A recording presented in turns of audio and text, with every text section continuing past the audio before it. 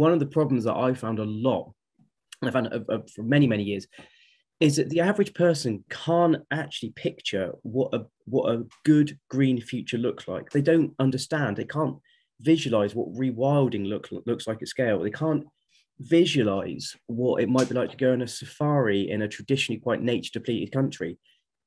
So what comics do is you can go anywhere, any point in time, and if you can draw the thing and you can imagine the thing, it can be true.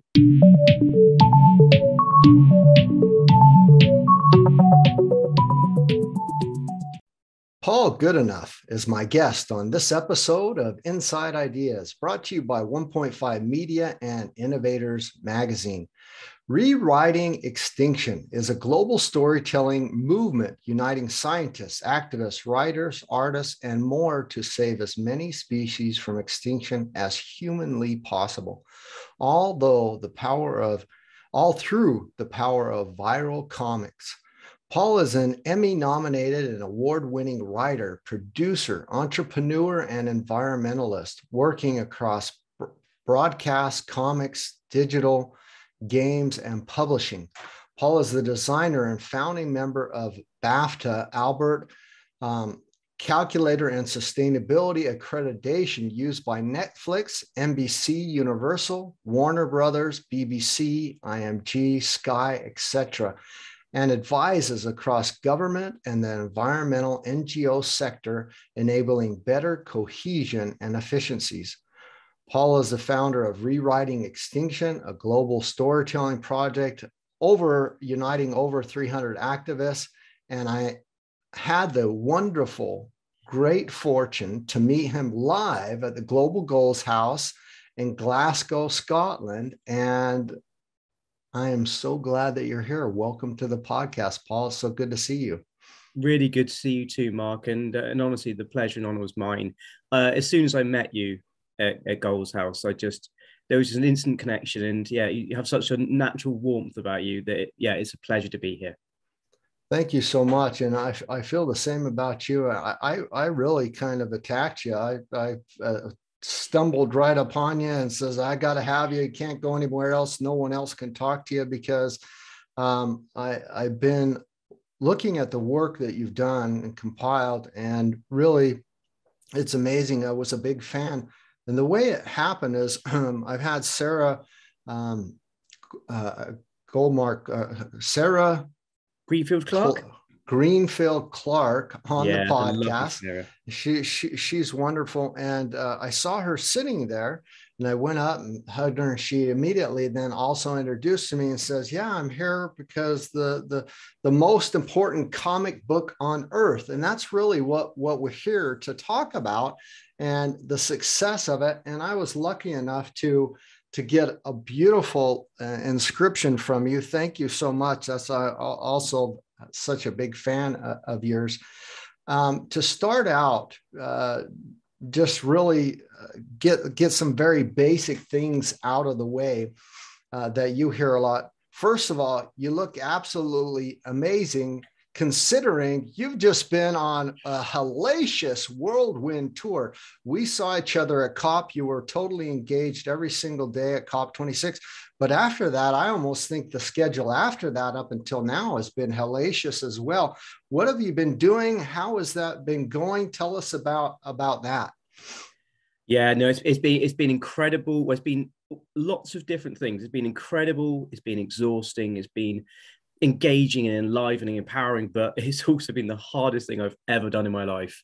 So I've actually been on the road now for, I think, just over 5 weeks. So we launched in the UK, the book launched in the UK at the end of October. So I was going to places like the Lakes International Comic Fest to introduce it to the audience there. Then I was 2 weeks at COP. Then after that, at Thought Bubble, and then another con, and then another convention.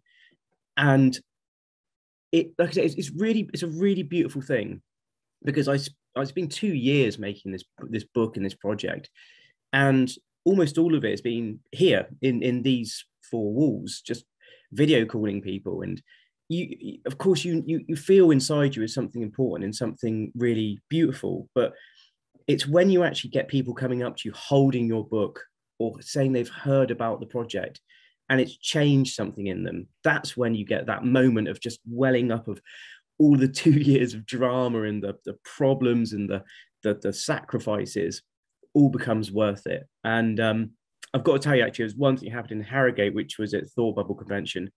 And there was this quite young family, and the father and the mother were sort of looking quite hesitant by the table. They sort of like kind of shuffled over and being very, very kind and very thoughtful, not wanting to sort of intrude too much. And they said, "Oh, I hope you don't mind, Paul." I was there with my co-writer Sarah, and he said, "Your book has actually changed our lives." I thought, "Oh, okay, that's just like a nice thing to say." But actually it turned out to be true, because what had happened in their family was that their children were quite young, and the children couldn't find the words or the terminology to describe to their parents what they were worried about, what they cared about environmentally. And our very small, very simple comic books was something they could look at, both the parents and the children understand. And the kids literally picked up the book and they'd be pointing at the comic and saying, "This, Dad, this is what I want you to do." And that, yeah. So although, yes, I'm absolutely exhausted, it's those little things that stick in my mind and keep me going. They keep you energized, I'm sure. I'm sure many of those things keep you energized as well. And I'm sure you have more stories than that that you've experienced with this book. This book is truly, yes, it's a comic book. It's beautifully done. I mean, I'm just going to show, even though this is an audio and video podcast, there are just amazing illustrations, black and white, full color, throughout the entire book. It doesn't even do it justice for me just to show you a couple of them. It's an amazing read, but it's also can be put into chunks so that you can digest it as needed. And then when you feel that tipping point, or that point where you're like, "Oh my gosh, I'm starting to get this existence overwhelming of what's going on, I need to take a pause and come back to it," you can. When I first read it, was before you even gave me the signed version. I got more than halfway through the book just on the first sitting, and it's so wonderful. It's it's such a wonderful read, and I want to wait a little bit to get into more why I think this is so vital coming up in the future. The second basic thing we need to get out of the way is, oh my gosh, look behind you. Look at this amazing wall of collectors, items, books, comic books. This is not your first rodeo book, a comic book, so to say. You have done Sherlock Holmes and How to Train Your Dragon and many, many more. You're obviously in the comic arena, and have been doing this very well and received your accolades, as I mentioned in the beginning. I love that, because I think that's a vital part. I do a lot with the United Nations for Resilience Frontiers, the Resilience Lab, and things which are talking about beyond the Sustainable Development Goals. As you know, I'm an advocate, but it kind of gets into how can we build resilience in the system? How can we talk about the future? What is the future that we're moving towards? And some of those comics, or I'd say a good majority of those comics behind you, are probably depicting all sorts of future visions or possibilities through visualization and illustration of, just because you can imagine it, just because you can draw it, doesn't mean that we can't also achieve something similar for humanity. And so I like that quite a bit. And the question is, in all these years of experience with doing comics, with doing that, how have you seen being almost this comic futurist, or this futurist thinking about different worlds and different scenarios? Has that helped you in your fight towards the extinction, and your fight towards climate change, your fight towards the sustainability that you also have strong feelings on that, and also opinions? Yeah, 100%. I often use the story of Star Trek, basically Star Trek has helped all of us desire a future that didn't exist at the time. So whether you're talking about the kind of the diversity and inclusivity of what they actually achieved on the ship, or the technology and the touchscreen stuff that they were using, what Star Trek did really well is it presented a future that people wanted and that people could then visualize.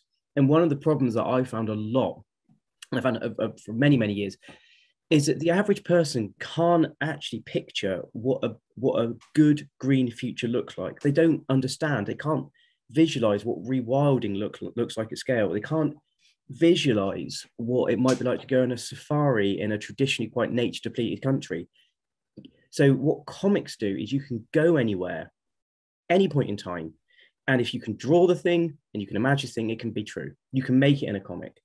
And that's why I chose comics, is because you can do anthropomorphic stories. You can actually delve into making species talk and delve into their thought patterns, their wants, their desires, their needs.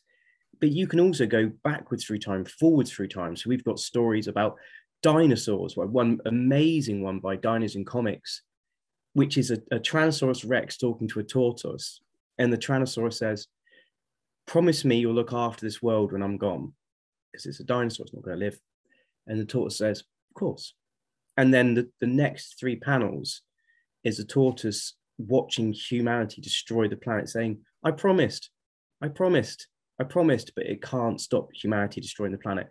And that had millions of views. I should also say for your listeners and your viewers, what we've done with most of the stories, to go back to Mark's point earlier, is our stories, our comic stories, are usually into 2 buckets, really. One of them is a multi-page narrative story. The other is comics designed for social media. So what we do in those is we make stories that don't have facts, they don't have figures, they're not scientifically led, they're just emotive.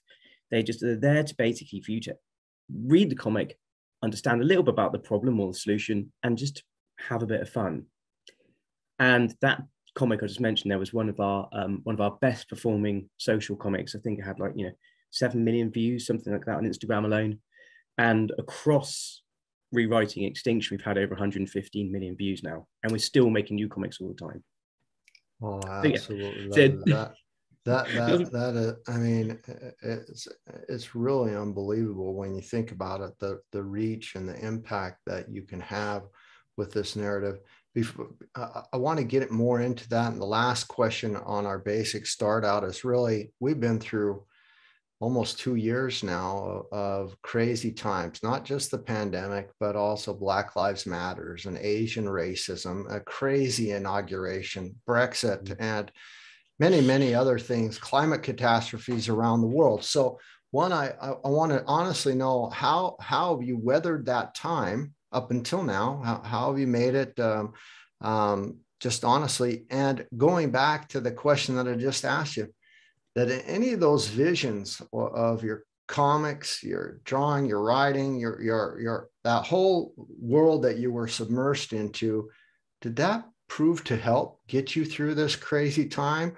Did anything snap or change in you? Was there some models or some learning lessons that you can you depart many of them in here, but are there some learning lessons you can maybe give us an experience on how that time was for you?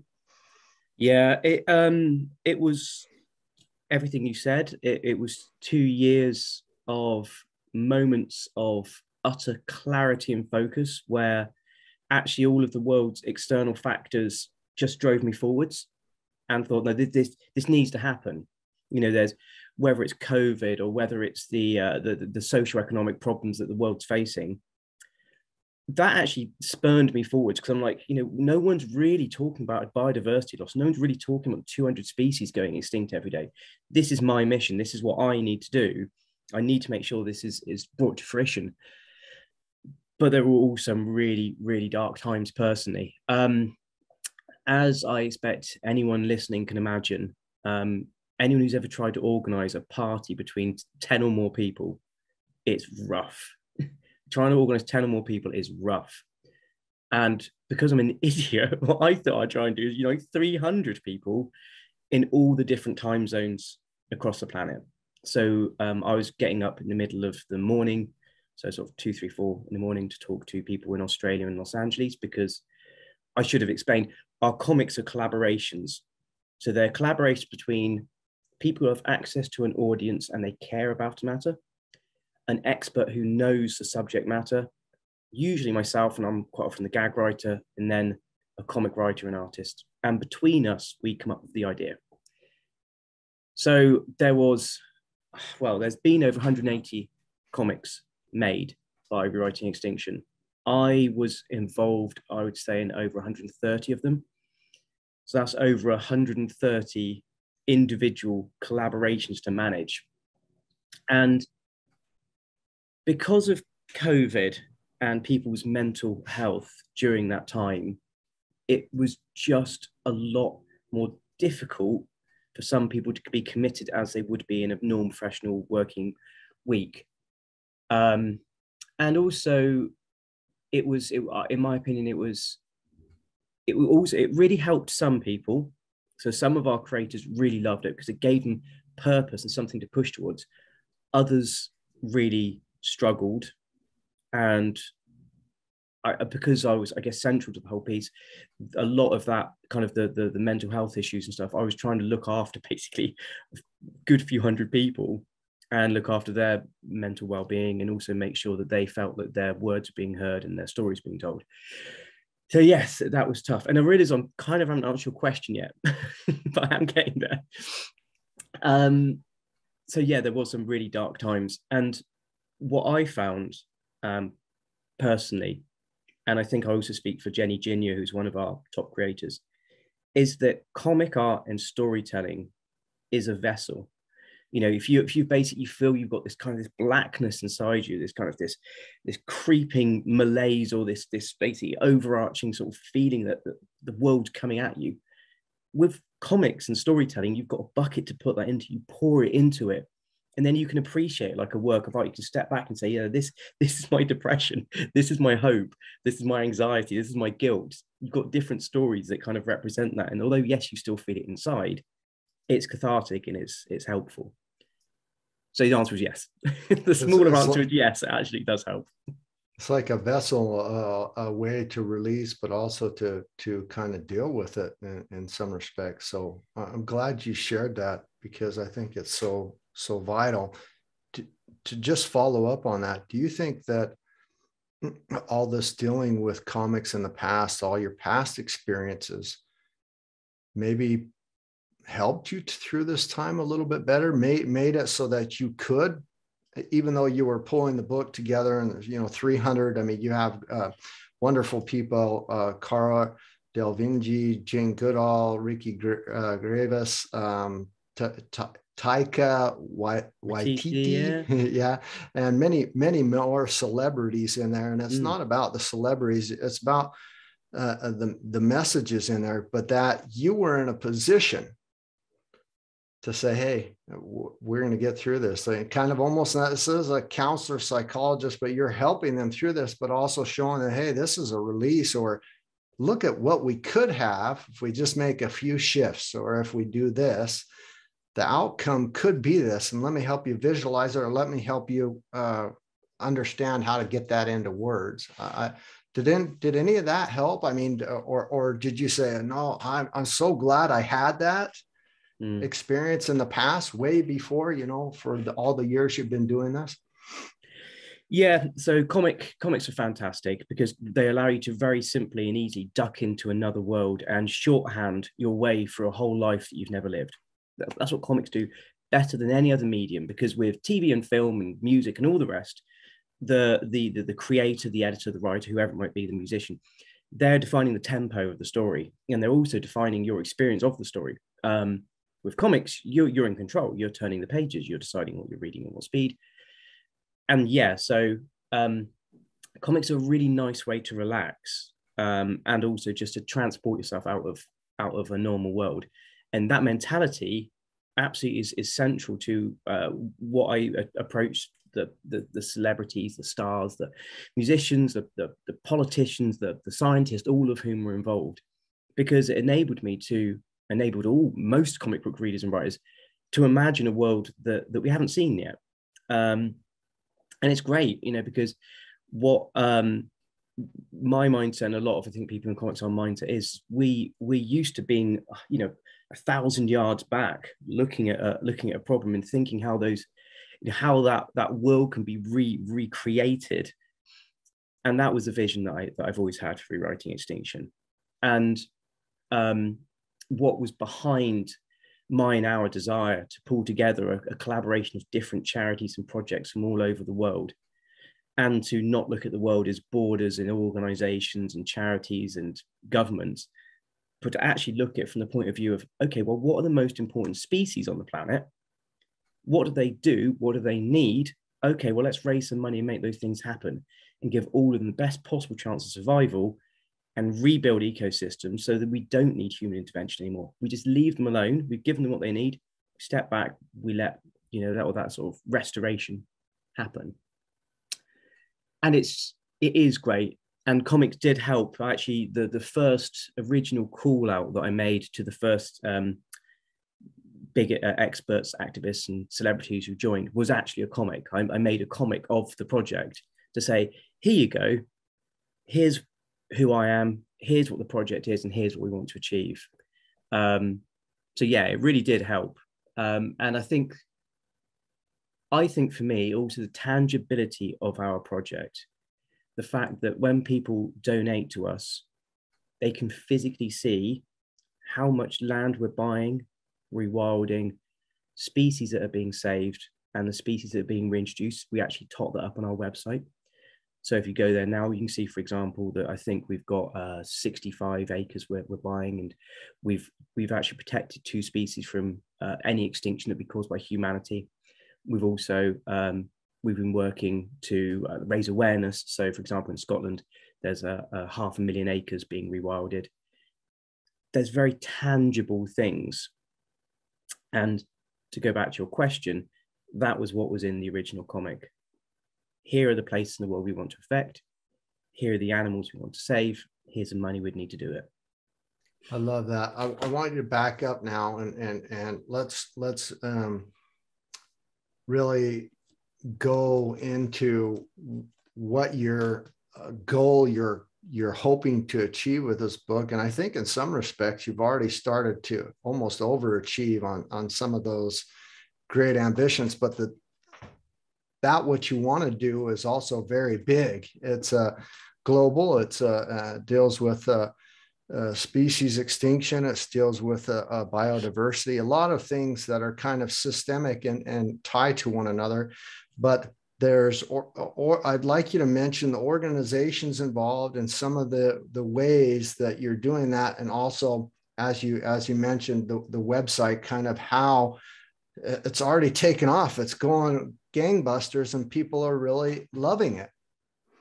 Yeah, absolutely. And I need to give so much credit to all of the people involved in the project. So for everyone listening, we have 7 beneficiary charities, which is Greenpeace, the World Land Trust, Born Free, Rewild, it's the Wildlife Trust in the UK, it's Reserva, and it's Rewilding Europe.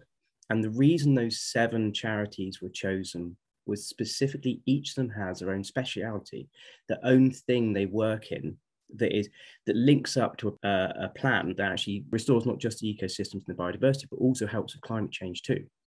Because what we've done is with those charities, we found the places on the earth that are basically almost like fire breaks. They're the ones that are keeping the biodiversity crisis from getting worse and stopping climate change getting worse. Generally, what happens in those places they've been lived on for generation after generation of indigenous peoples. And those indigenous peoples have called it their home, and they've had incredible stewardship over it, but they're under threat right now by illegal mining and by their land being sold.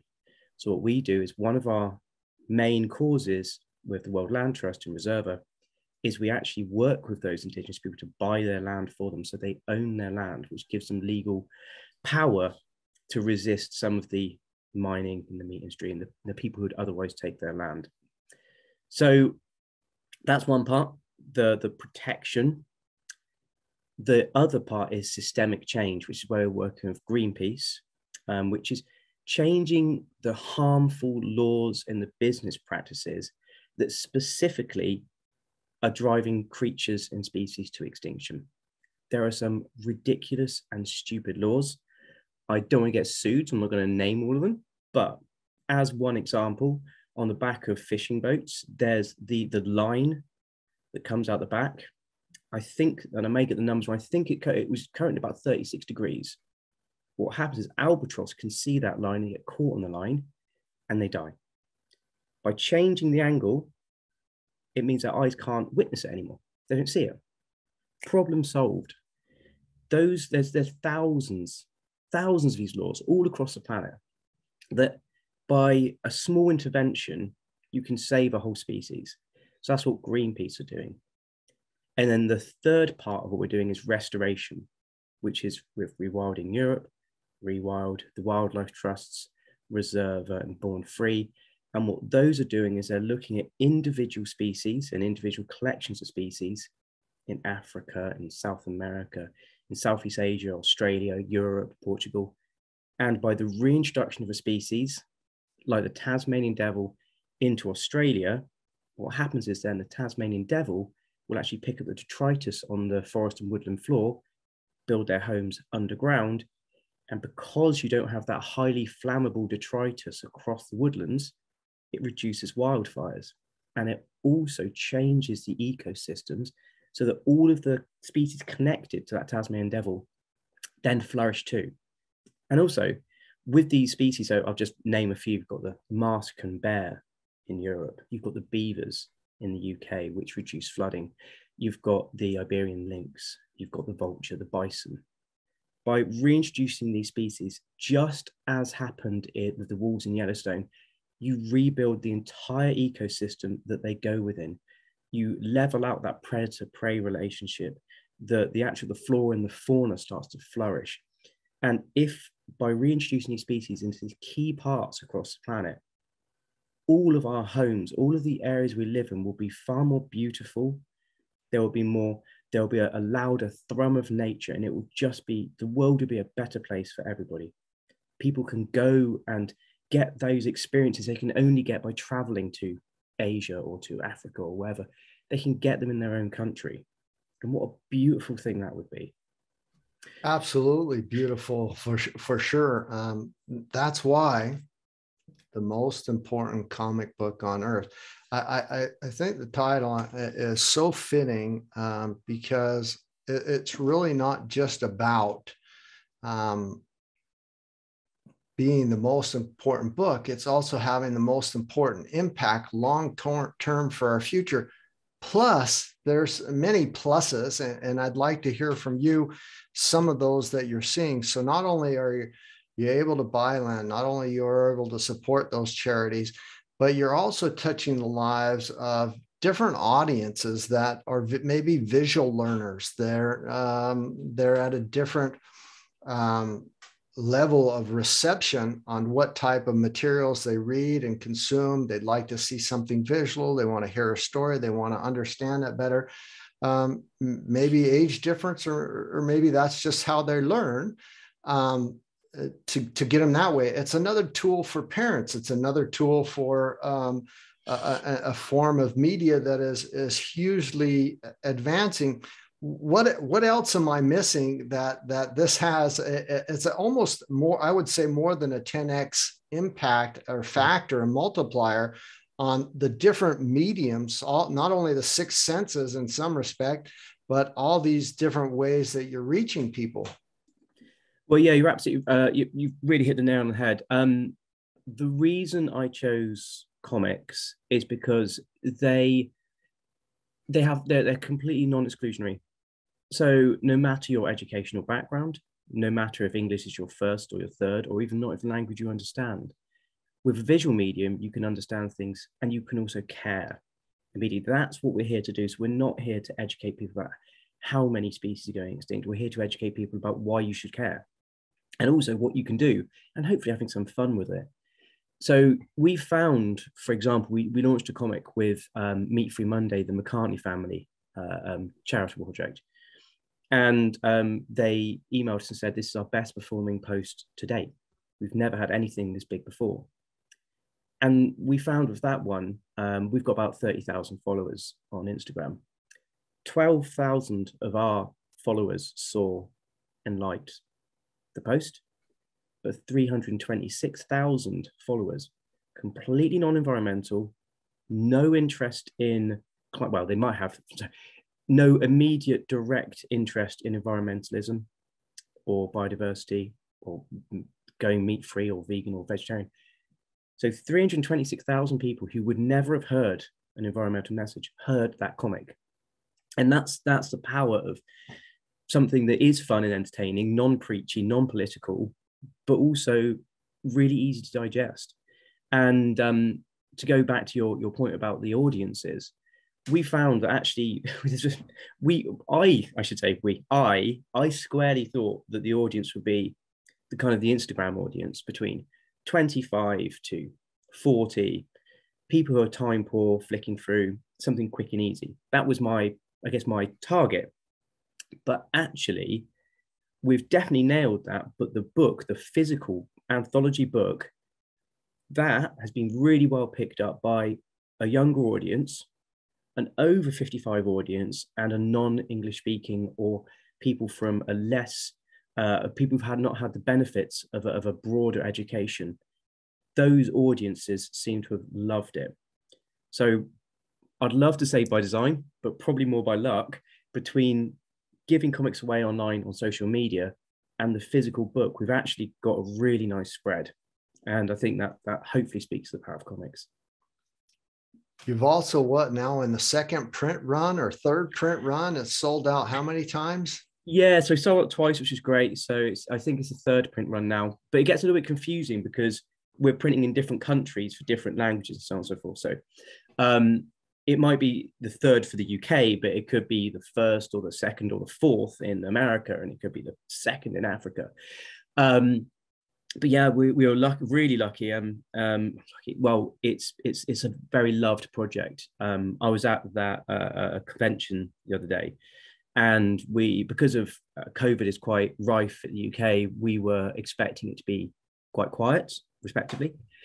And we turned up and we thought, 100 books, that's going to be easily enough. And we sold out in 2 hours, which is wonderful. People, just a big queue of people just really wanting to not only do something tangible, because each book roughly can get about each book roughly equates to the value of about 3 meters of rainforest that we can purchase afterwards.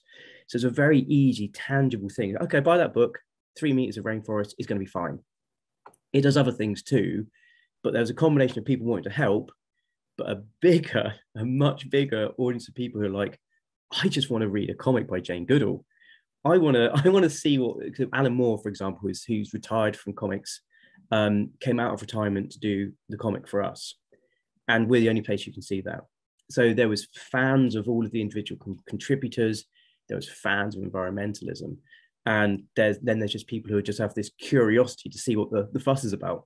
And it's meant that we've been #1 in the book chart since we launched. We're also being picked up as kind of the book of the year by a few different places, and we're officially a bestseller, which is wonderful.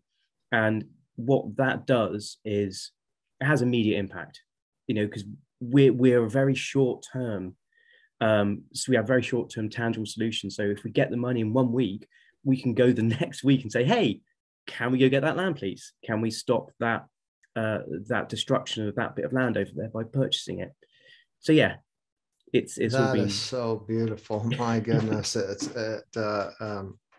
To be involved in such a project, and even as someone who just purchases the book, as once you've finished it, I'm sure it's such a satisfying thing to be involved in that. And it's also the ticklings or the beginning steps of that empowerment or that education on. It's not too hard to actually get involved in helping rewrite Extinction, helping to the things that are going on in our world from losing species to climate change that are all kind of interconnected and tied together. There's wonderful sections in here about Extinction Rebellion and talking about how people who were police officers and people who were artists and creatives somehow by happenstance or by accident kind of got put into that, where they said, okay, I didn't think that was my thing. And then the more I became aware, or I would go on a trip to Switzerland and see the destruction of the glaciers and the places I love to hike, and then come back to where I lived, and there was these movements going on, and these little stories through comics that were so beautifully told of how can you find your right place to kind of get involved. And every one of us is at a different place of learning where we're at. You know, some of us are maybe huge carnivores and drive a big SUV, and we're just in a different place in our world of how we live and interact. But then through understanding how the world works and what's going on, that flips the switch, or it picks us up where we're at to look into it a little bit further. And I think this is such a beautiful work that really does that well in many ways. Thanks, Mark. Yeah, no, you're most welcome. I'm going to give you tons of accolades because you really deserve them. This is a great work, and I don't want it to end. I want the second most important comic book on earth. I want to see multiple versions of this, and that's why I'm kind of talking now a little bit about some things, and I want to know if you're already doing them, if you're planning on them, if there's things in the future coming up, and I want to touch on a bunch of different ways. So just recently we had this big release from Mark Zuckerberg, the metaverse, which, you know, good, bad, or ugly, it is what it is. But there's a lot going on with NFTs, especially in the comic arena or artwork arena as well. Tokenization, cryptocurrencies with NFTs and that. Is there anything like that planned? These future ways to get even another audience in there? And the reason I ask you, and it's no funny business, I'll be very honest, when Mark Zuckerberg first, and maybe this is where I get controversial, when he first announced it, he within the first few minutes, he says, my favorite game is Arizona Sunshine, which is a zombie shoot 'em up game. I don't know if you're well aware of that. And then about an hour or maybe even 2 hours into it, or quite a bit into it, he says, and I'm so excited to announce the rising star, my favorite game of all time, Grand Theft Auto, San Andreas Fault. And my jaw about fell off. I'm a grandpa. I have 4 adult children, 5 grandchildren, or 5th grandchild on the way. And no matter how much I like my Quest, no matter how much I like augmented reality, no matter how much I love comics, a game that in the future is stealing cars, prostitution, rape, shooting people, you know, this violence and theft, that's not the future that I want. It's a very dystopian. And how can we get good futures out there to that same metaverse, to that same NFTs? How can we have clean NFTs that are helping us at the same time pay for rainforest, pay for land, pay for different things? What's on the horizon there, and what are your thoughts or feelings in that direction? Yeah, there's a lot to unpack there. Yeah. So the first one, in terms of things that we're doing, we've got a clothing deal with Rapa Nui, also known as T-Mill. So people have been contacting us regularly about saying they want some clothing made that kind of has that feel, that vibe that we've got. So that'll be coming. In terms of NFTs, it's a bit of a subject I'm not a complete noob, but I do know quite a bit about NFTs. At the moment, I'm trying to see if there's a carbon positive way we can do it. And if there is, then that will potentially be a thing. Because as I belong to the Clean NFT Discord group, and I probably have the most advanced compendium on clean NFTs that there is. So I'll send you the invite and that so that you can have it. Yeah, absolutely, Mark. And that'll be amazing, because I would, with NFTs, I want to do something that goes further than being clean. It actually does something that is continually positive. And that's what I want. That's basically, I think, the way that the world will work. Actually, your vision of the future, I think, is probably more likely to be true than Mark Zuckerberg's. A vision of the future, I think, where people want to make their purchasing choices and their entertainment choices because they know they're, one, guilt-free, and two, helping, become more and more of a thing. You'll see more brands trying to align themselves to charity projects and to things that actually benefit the planet. And I'm involved in another project called Rewild Earth, which is basically looking to help the investment sector, the financial markets, understand what people want from them. In other words, where they want to see their money invested. And also it's a little bit like food labeling. So every investment will basically say it's red, amber, green for the planet, red, amber, green for people, red, amber, green for prosperity, and red, amber, green for governance. So anyone who is buying any product anywhere, and who's investing in any company anywhere, will very simply be able to see if that company or that product is good or bad for the planet and people, and so on and so forth. And what that does then is that drives the companies who have red, red, red, red to want to become green, green, green, green. And I think this is going to be more of a thing. Your vision, the idea that actually in the future, companies, brands, big players will be like, it will be a race to the front to be the most positive for the planet and the most beneficial to people. And actually, I am stupidly optimistic that the way that the future will be is in everyone trying to be the champion of who's helping the most. Competing to be champion. That's a beautiful vision. I think it's true. And also one of the things I'm trying to do as well is create some TV shows.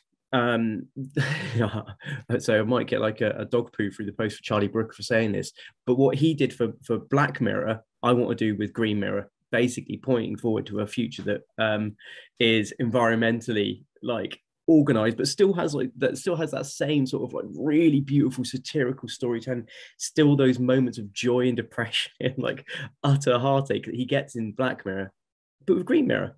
So yeah, I'd like to do that, but that's music to my ears. I can't believe it.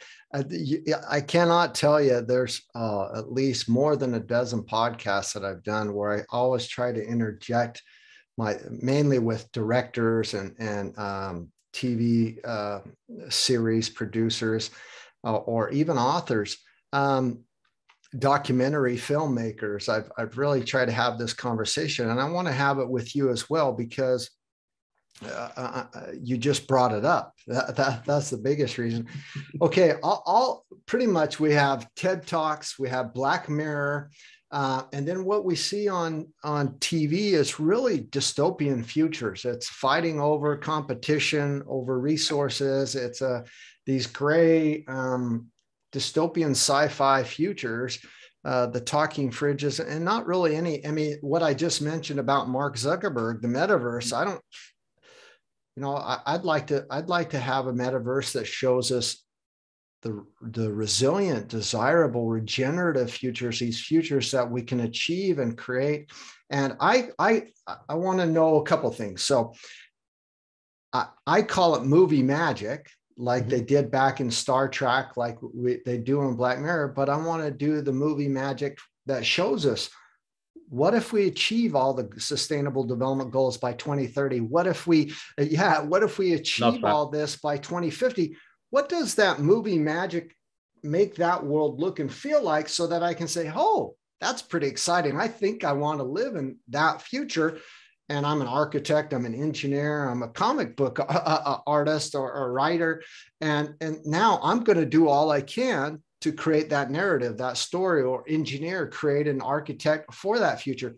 In comic books, if you're trying to build this future it's not movie magic, it's just comics. What is it? Is there a term for it that you're creating these non-dystopian futures and visions that people can see and feel, and say, they open the book and say, oh, actually, that's pretty good. I'd like to, let's engineer for that. Is that possible? What do we need to do?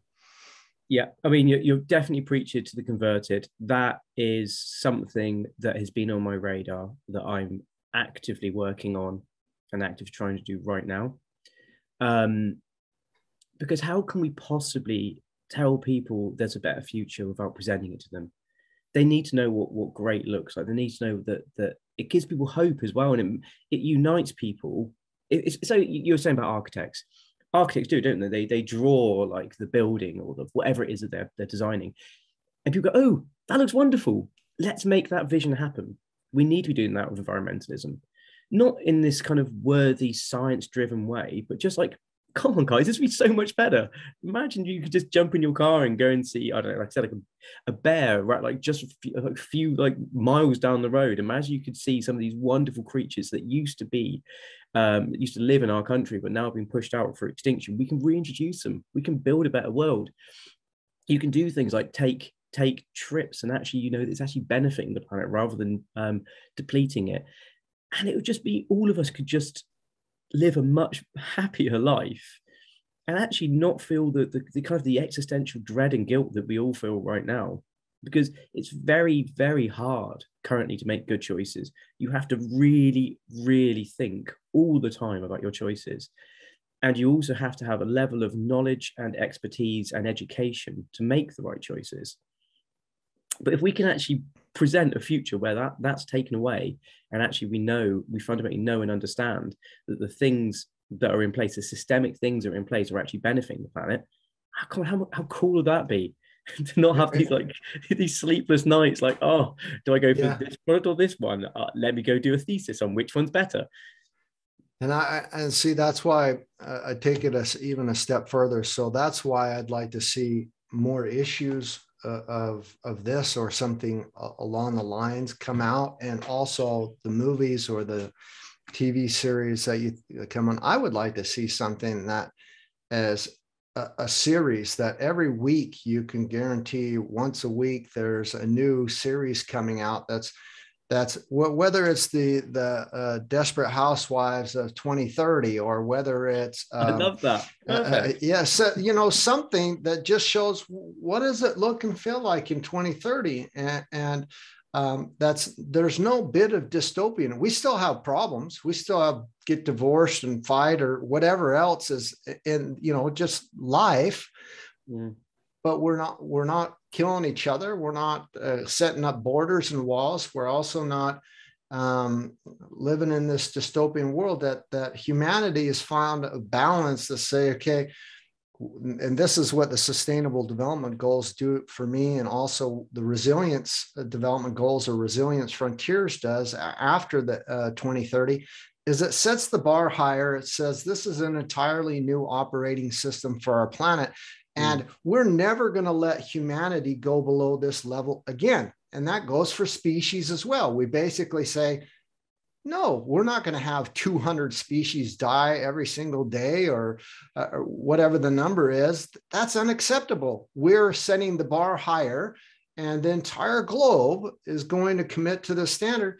And it's not only an inalienable right for every human being on Earth, it's an inalienable right for all species on planet, which we need for our survival as well. Fish go extinct. If species go extinct, bees start having problems and disappearing, that affects us. Our basic energy source is tied to that biome, that ecosystem, surviving and thriving. And the more we destroy that and choke off our planet with greenhouse gas emissions and fossil fuels and bad air, the worse it gets. And so let's flip that switch, start living within the planetary boundaries, but raise that bar. And so I feel that materials like this constantly bombarding us, just like all the dystopian things. There's plenty of Netflix or TV series to choose from that don't bring you a hill of beans. They're great to watch and entertaining, but they don't really give us anything to strive for.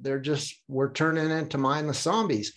one idea I had, and I don't know if you have a comment to this or not, is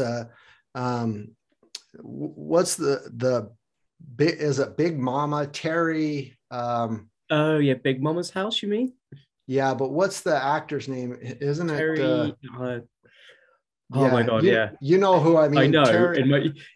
One of those things, someone asks you a question that you know, and you're like, Terry something. Right? But anyway, he owns the biggest production studio in the United States. It's bigger than a couple production studios. And I think that's where they do The Walking Dead and many others. It's got a full scale White House building there and everything. But instead of, doing a series of 8, 9, 10 episodes, however many they did of The Walking Dead, let's do that many of The Walking 2030 or The Thriving 2030, whatever we want to call it, and just show that vision. Okay, we've got all electric vehicles. We're using wind and solar and hydrogen, green hydrogen. We've gotten off of fossil fuels. We're really restoring areas. We're thriving. We're in abundance. And yet there's still drama, there's still divorce, there's still this narrative that's fun to watch, but you're just like, wow, that'd be cool. I want to live in that world. Let's start working towards that.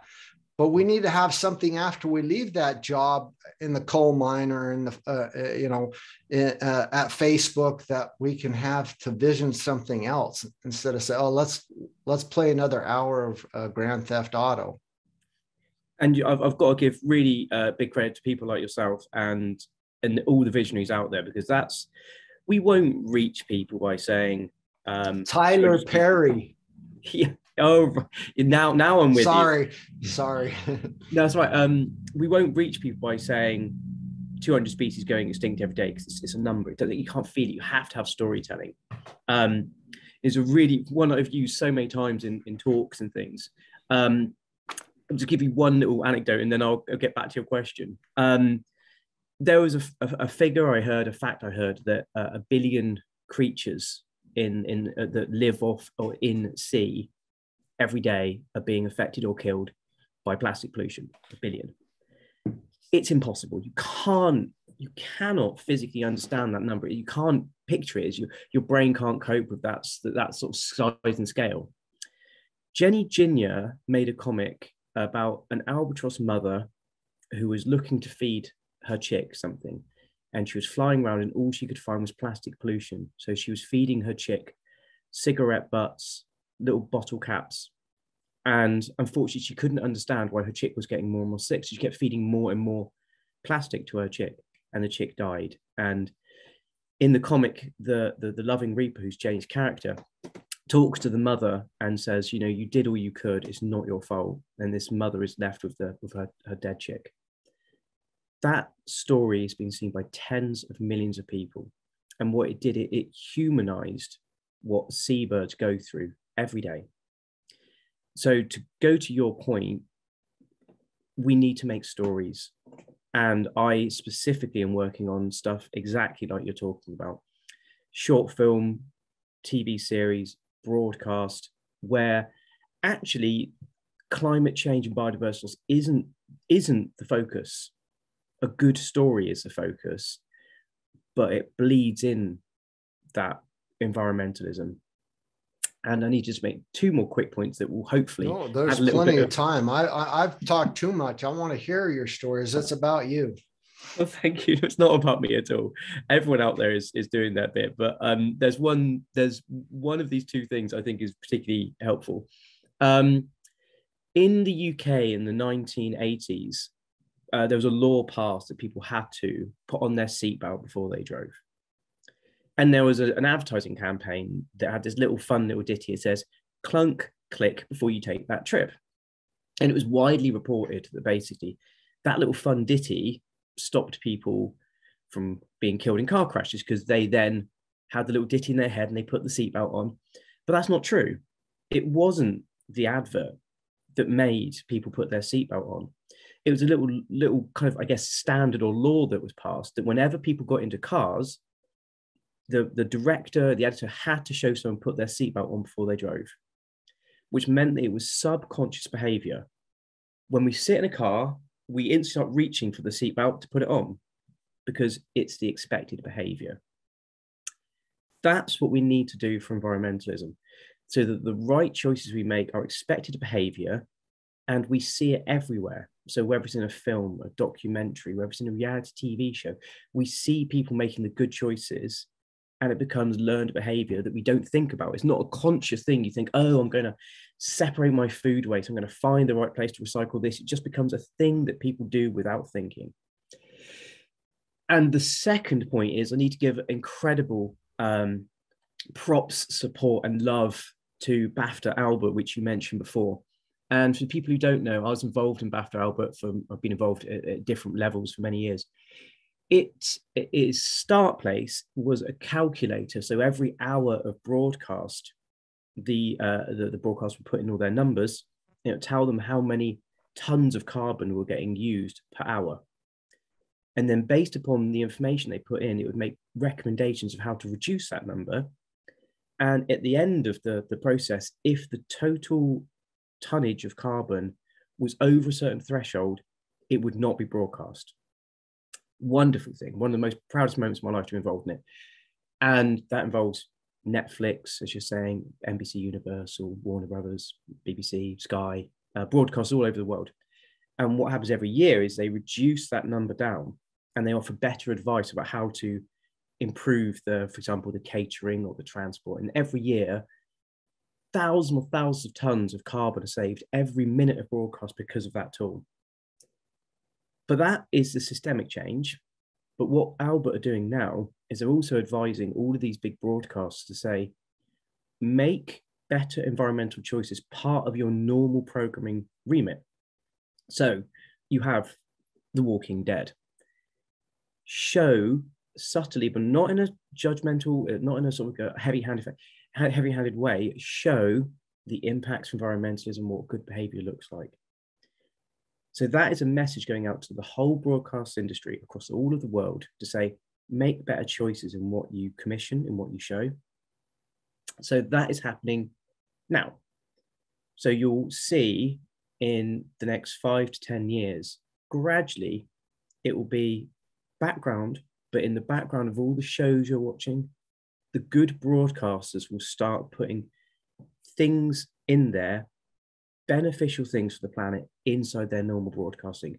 And for me, that is where we'll change the world. It won't be by people like me making a very, hopefully it will be, but it will be me, but people like me making a very specifically targeted environmental project.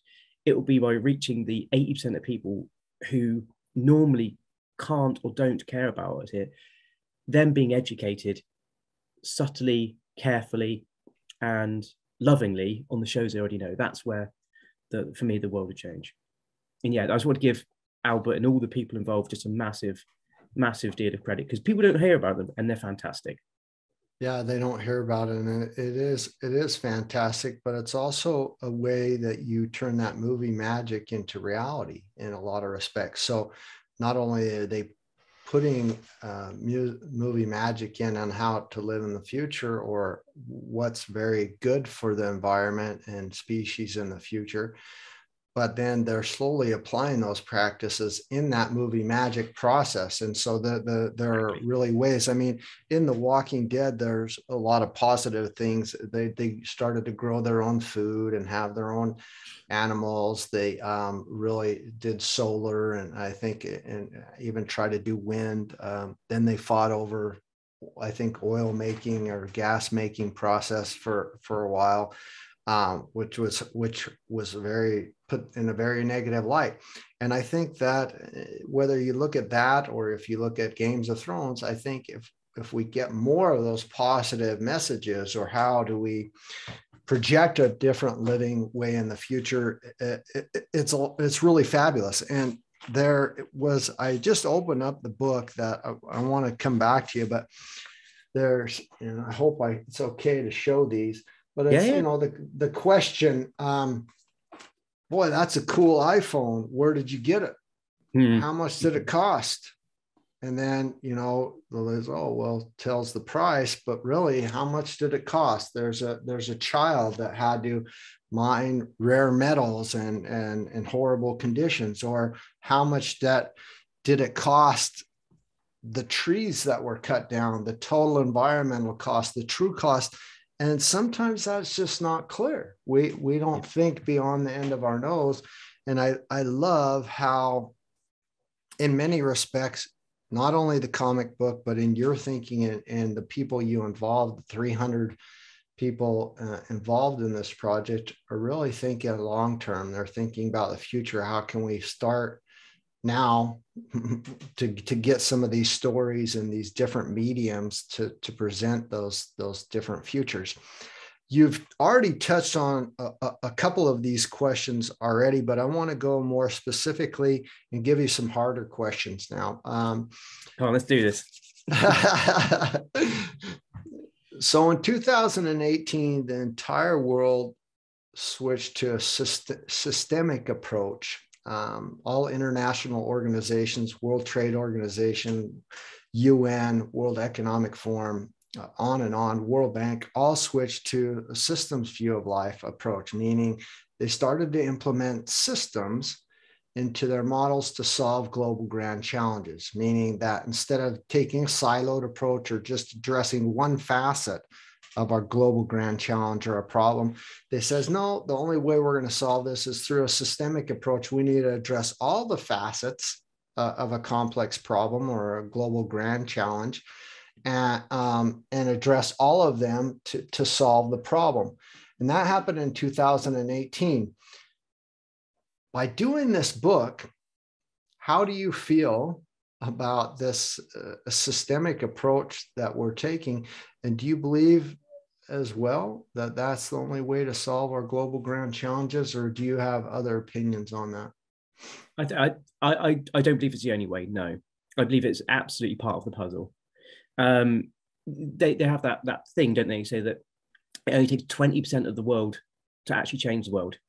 And what we need is the systemic part at the top of the tree, well, the top of the pyramid, if you go wherever you refer to. The systemic part gives us the structure to control how business operates, how government operates, and how we actually deliver a set of objectives that everyone can sign up to. But that won't change the world. We also need that individual behavioral change, and the individuals to basically rise up and say that I will support the big global systemic changes. Politicians, businesses, shareholders, they do what they think is right for their constituents and the people who have basically are funding their things. If we as a population don't give the signals to those people that we will support the changes that are going to save the planet, they won't do it. It's very easy to attack politicians and governments and say, they're not doing it, they don't care. But the reason they're not doing it often is because they don't know they'll get the support for it. They don't know that people are prepared to go through the changes in their life that will be necessary for that systemic change. It takes all of us, all throughout all those levels, we all have to push in the same direction. I was actually chatting to someone the other day who made a really good point. It's like, if someone says, we as a global nation need to reduce our carbon by 60% or 50% or whatever it is, it's very easy to say, well, my piece is not going to make any difference to that big figure because your one piece doesn't. But if that's 8 billion people, of course it does. It's much better to say we all, at all levels, need to reduce our carbon by 60%. There's, oh, okay, that's an individual behavior I need to make. And that is where the world will change, with people making loads and loads of small choices that are better, and the governments and the businesses making the big choices that give the framework for the machine to start being a force for positivity, which it isn't right now. I need to just re-mention Rewild Earth, because it's exactly what we're looking to do there, which is systemic change with businesses and the 90 trillion plus of investments that happen. But base those investments that are going to happen going forward on a specific global bit of research we want to do, where we talk to as many people from all over the planet as we can, a really big scale user research piece where we understand what are the positive things that people want to see businesses and governments invest in. So we get the really big sentiment analysis from a global population saying, what do you care about?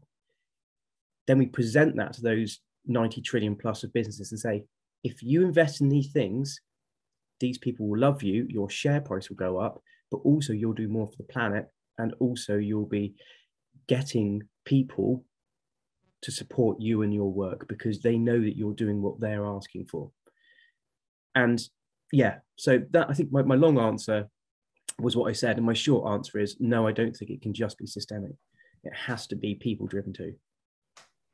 Are you a global citizen, and how would you feel about the removal of all borders, walls, and limitations separating humans one from another? What's your view, your understanding of this, and did it change once the pandemic hit? Was your view different before the pandemic, and is it different now? No, I've always considered myself to be a global citizen. I actually wrote and I'm writing a comic series on it at the moment called Extinction 2040, which is part of an anthology called The 77, which is all about that very thing, all about the removal of borders in a kind of a global population. I think and have worked in what's called future threats. Future threats is what governments and businesses look at and say, what are the big scary things coming down the line that we should be aware of? For me, one of the biggest threats facing humanity is climate migrancy on a global scale, when the global south particularly will heat up to such an extent you can't make food there and it becomes unlivable for humans. That will see a mass migration, which could then cause a push for more extremist behavior, more far-right politics to keep borders safe and so on and so forth, which would be a concern. But also, I think the other big threat is that people will start, well, we call it a threat or it's a good thing, but people will start to identify more with people who feel and act the same as them, as opposed to people who live close to them. And I think that's true of all of us, whether we want to admit it or not. I have so much more in common with someone, one of my friends from Northern Sumatra, than I do with some people who live a few doors down from me. I have nothing in common with them often. You know, the only thing I have in common is locality. And what basis is that for being friends? I mean, I don't know, I am still friends with them, but you know what I mean? It's not a value judgment, it's a location-based judgment. Whereas Punky, for example, in Northern Sumatra, he's one of the dearest people on the planet. And we think and we respond to things in a very similar manner. And I think that's what's going to happen. I don't think the wars of tomorrow will be between, say, England and USA. I think it's more likely to be between groups, large super groups of people who feel the same way about something, with large super groups of people who feel the opposing way. That will be the change. And the piece of work I was doing on that about future threats was all around what would it look like if we didn't have, for example, a US army or a British army or a French army. What would it look like if we didn't have a US, UK or French border force? What would the world look like if a whole group of young people all over the planet renounced their national identity? Billions of children said, I don't want to be American, British. And can you tell us what came out of it, or what you saw, or what? Yeah, well, you can buy the comic. It's an ongoing series in the 77. And it follows basically a group of young teenagers who get conscripted into the kind of border force. And what they're doing is they're trying to keep borders open, or they've been told by the government they need to keep the borders open. They don't necessarily feel that way themselves, but there's not much employment in this world because they're trying to hang on to consumerism and a capitalist environment. So these young teenagers are being conscripted into almost like a warlike service to fight for things they don't believe in. And that's the basic crux of the story. It's a group of 4 teenagers being pushed into a war zone, whereby there's a criminalization of people who feel exactly like they do. So yeah, so I can tell you what I think about it, but it's easier to just buy the comic and gradually read it. I'm going to look it up and put a link in the show description, as well as all the links that you sent me about rewriting Extinction. Thanks, Mark. The global citizen question is really kind of interesting. It's also interesting in rewriting Extinction because during the pandemic, when we were in lockdown, when there were really nations and borders more so than we've ever seen, birds, species, animals, they were all still moving across borders. Food was moving over. Food was definitely a global citizen. The humanity kind of was on lockdown for the most part.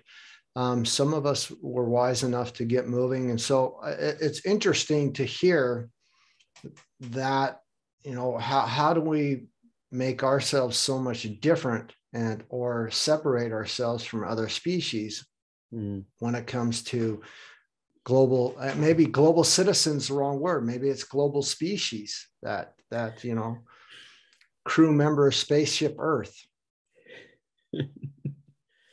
I think there's just, as always, there's so much you can learn from the animal kingdom.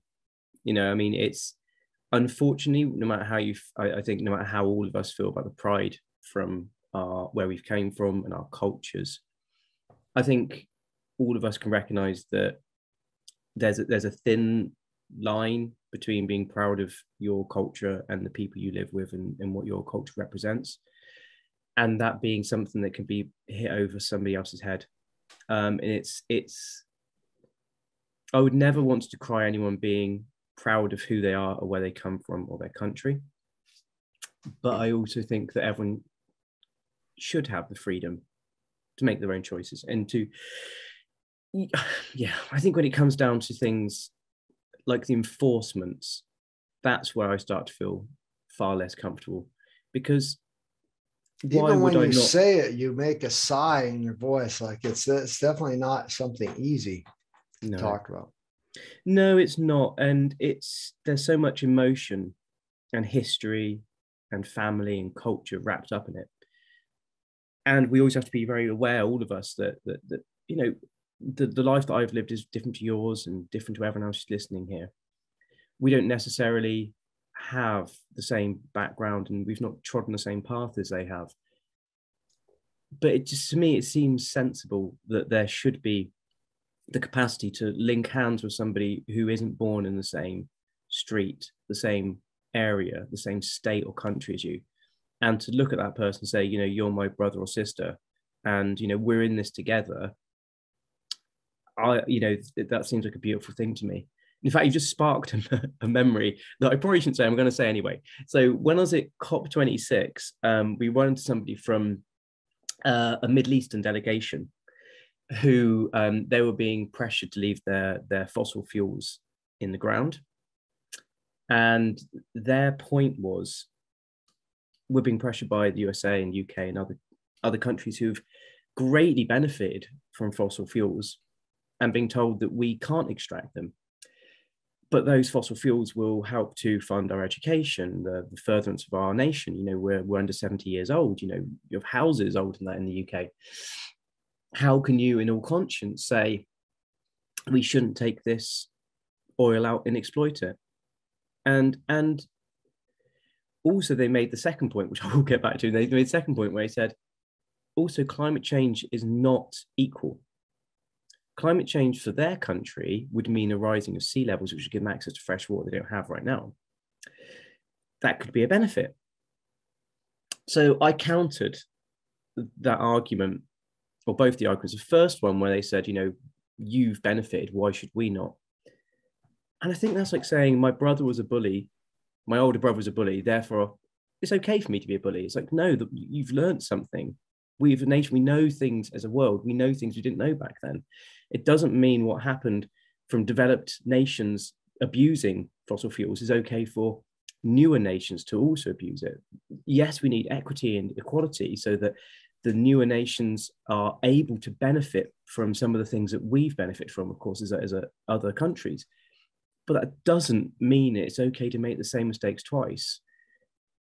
Just because you've seen someone else do bad behavior doesn't mean it's okay for you to. And the second point they made, which is when they were saying about climate change would mean fresh water for their citizens, and that could be a good thing. I don't know about you, Mark, but that seems like saying, oh, yeah, I know that person's on fire, but my hands are getting quite nice and warm from them. Yeah, that's exactly like saying, so, it's like, so we need to have so many million people die and be displaced. You get your beachside, enjoy some fresh water. And then once they have that fresh water, does it become a commodity then? Is it protected by nations and borders or military? Is it then only for them? And then the rest are left to fight. So there's so many things that come up on that as well. One thing that came up as you mentioned that is really, and I see it where I'm at as well in Germany, is the fact that we're stuck into some of these fossil fuel situations that we're in. Just you said, some of our homes are older than the history of their country, or that. But that also means that infrastructure of those homes are still stuck on some outdated, not very good for the environment. Fossil fuels, oil coming, natural gas or propane or kerosene or whatever it is in some of these homes that are sitting on outdated infrastructure that's not very efficient, not very good for our air quality and things like that as well as all over the world. We don't realize what a big impact air conditioning and cooling does. On the inside, it's nice and great, and the ambient temperature, HVAC and cooling is great. But on the outside, it's blowing out hot heat out into the streets, and that's another form of global warming.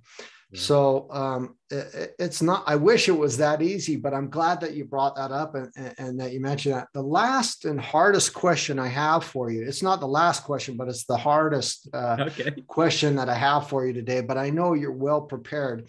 It's what does a world that works for everyone look like for you? Not for others, just for you. What does a world that works for everyone look like for you? So I actually do have an answer for this. So yeah, I'm completely ill-prepared, but I have an answer. For me, it's where the relationships you have and the communities you live in are supporting you and each other. It sounds a very vague thing, but what I mean by that is that you have localized power, food, production, education, and you have some autonomy about how that's handled. So, for example, what I mean by that is that generally the people who best know the environment and the way of what's best for them is usually the people who are local to that area. So, for example, here I live in Wiltshire in England. I and the people who live here know exactly what would be really beneficial in terms of the actual topography here, the trees, the species, but also what we want. So having some sort of autonomy of business, employment, education, food production, energy, for me is the way forward. Rather than a systemic approach of top-downing all the decisions, like you have with the Global Citizens Assembly, bottom-upping them. So basically the people who are living in those communities have the agency to affect the choices for them. So we don't also therefore feel that, okay, for example, over in Hong Kong, they have this wonderful financial system. We should have that financial system. It's like, that shouldn't be what we base quality on. Quality should be on the happiness of the people inside. And yeah, I think I'm laboring the point now, but that's what. No, you hit it on the nail on the head. It's perfect. Local economies, local futures. I really like that, and I'm also a big believer in that. It's also got to come from the bottom up. There's a lot of global decisions that are made that harm a lot of us. There's decisions in the rainforest from Bolsonaro, from president of Brazil, that are being made that affect us all around the world, and vice versa in other countries. So we really need to find, act local and think global in some respects, but I like these local futures. Last three questions are for my guests, or not for my guests, my listeners, those who will be listening to this. Something that they can take as a sustainable takeaway from you that has the power to impact their lives. And basically, if there was one message or even a few messages that you could depart that has the power to change my listener's life, what would it be, your message? So I should start by saying I never consider myself an expert. I'm just a normal guy. I just like writing stories. Everything I've learned in these 2 years has been picked up by listening to people who are experts. The first thing to do is to listen to the people who know. Don't listen to your own prejudices, your own bias. I have loads. I had even more back in the day. There are people out there who know what they're talking about, and they've researched this stuff, and they can actually help you. Listen to them. Think of them like you would a doctor. There's the planet is in ill health. You shouldn't be listening to your slightly mad auntie who's got their own opinion on something. Go listen to the experts.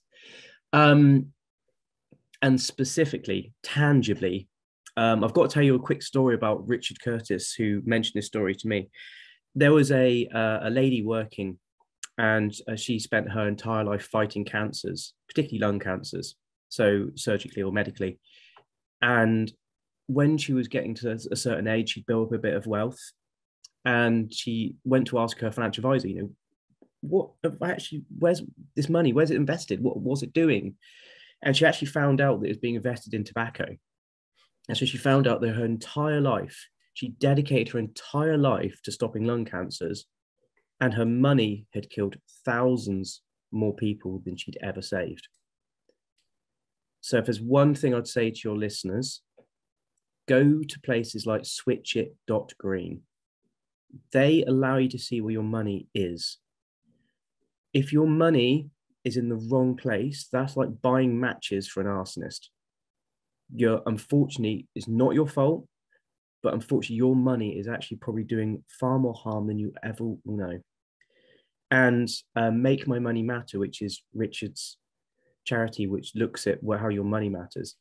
They've worked out that your money will do 21 times more harm or good than you could ever do by not flying, not eating meat, restoring environments. So the simple, easiest thing, and it takes under half an hour, move your money to somewhere that's helping the planet. Really, really simple.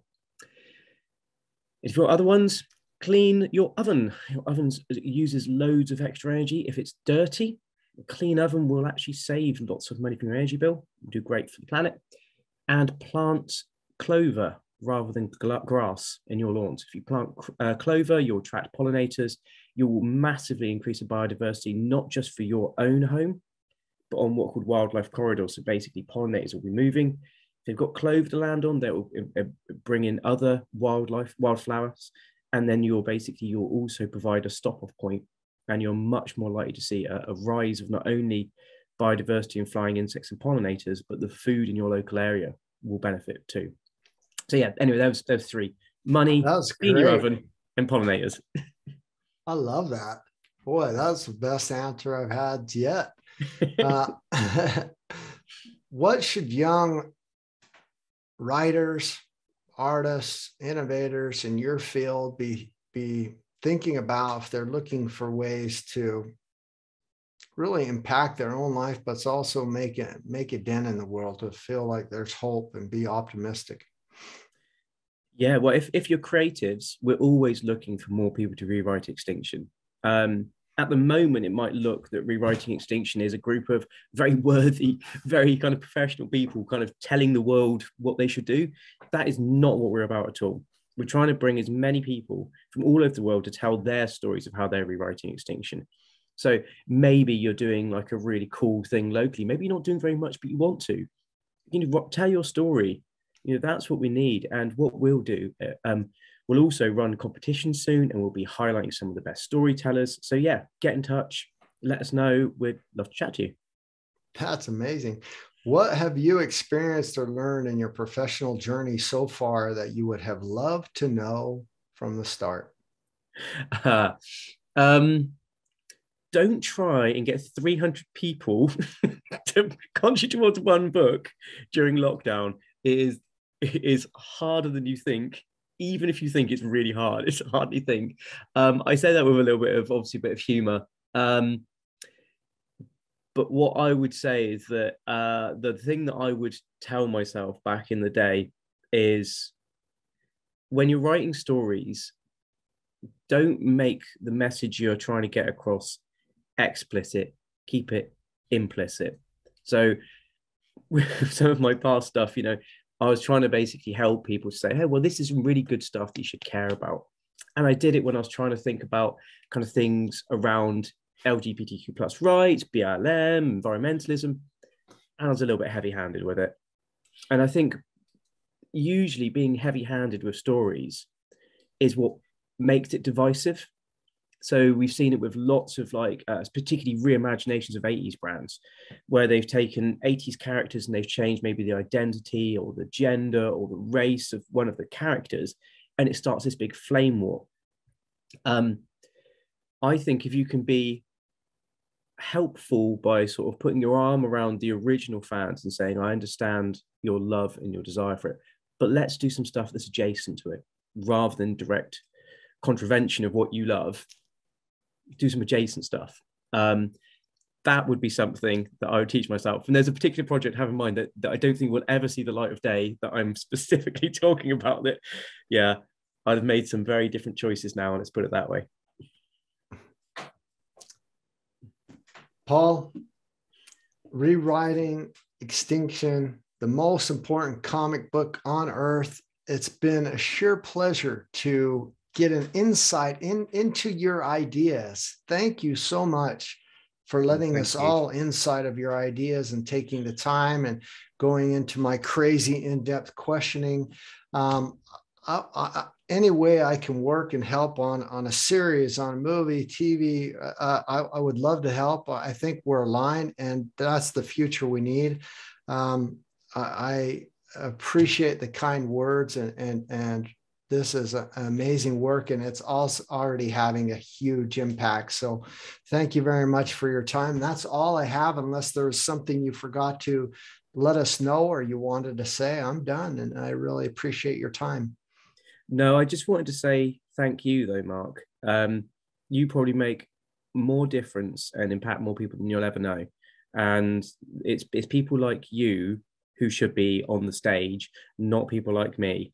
I like building stages, not being the rock star. So just to say a massive thank you for like taking the time, promoting what we're doing at Rewriting Extinction, and just being a great guy. And yeah, and I've got to say, the questions were fantastic. I really enjoyed them. So thank you. Thank you so much. And you have a wonderful day. And I hope our paths cross very soon. Well, let's stay in touch.